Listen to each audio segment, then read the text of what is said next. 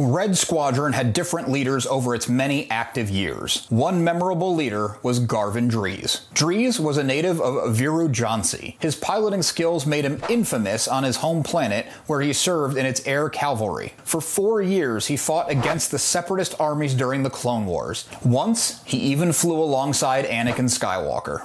When the Clone Wars ended and the Galactic Empire rose to power, Dreis saw the new power in the galaxy do horrible things to his home world. His decision to fly for the Rebel Alliance was an easy one. Given his experience and caring approach to his fellow pilots, Dreis rose through the ranks quickly. He was made leader of Dantooine Squadron when the main rebel base was located on that planet. Dreis kept his experienced pilots in the air and oversaw new recruits, not just those in his squadron. A small band of rebels infiltrated a heavily guarded Imperial installation on the planet Scarif. The rebel fleet, which was then operating out of Yavin 4, went to back them up. Dreis led Red Squadron into combat. Alliance casualties were heavy, but the Alliance scored a major victory. They had stolen plans for the Death Star, the Empire's ultimate weapon. The remainder of the fleet pulled back to Yavin 4. Before they had time to recover from the Battle of Scarif, they received word that the Death Star was closing in on the base. If the Death Star cornered the Alliance, it would be the end of them.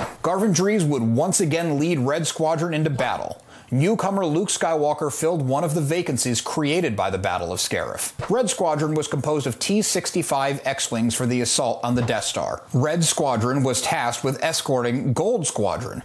Gold Squadron was composed of Y-Wings, slower but more powerful than the X-Wings. Gold Squadron was led by John Vander. They were tasked with bombing the Death Star's thermal exhaust port while the X-Wings covered them. As the Death Star loomed ever closer to crushing the rebellion for good, the rebel attack had suffered extreme casualties. Gold Squadron was gone, except for a single man who was unable to complete the trench run. Red Squadron wasn't faring much better, with only 6 ships left flying. Dreis took 2 wingmen into the trench, leaving the other 3 fighters in reserve.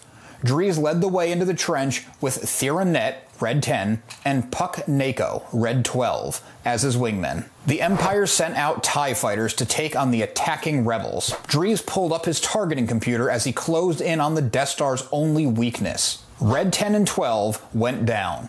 Dreis knew he was in trouble, but he kept his aim true. He shot a pair of proton torpedoes at the targeting computer's prompting and pulled out of the run. Dreis' X-Wing took fire. Skywalker attempted to help, but Dreis put the needs of the entire rebellion ahead of his own. He ordered Skywalker, Darklighter, and Antilles into the trench for one final attempt at destroying the Death Star. Dreis was shot down before seeing Luke Skywalker, the son of the talented pilot Dreis flew with in the Clone Wars, destroy the Death Star and save the rebellion. Dreis also never knew that Vader, the pilot that shot him down, was once Anakin, the pilot Dreis respected so much.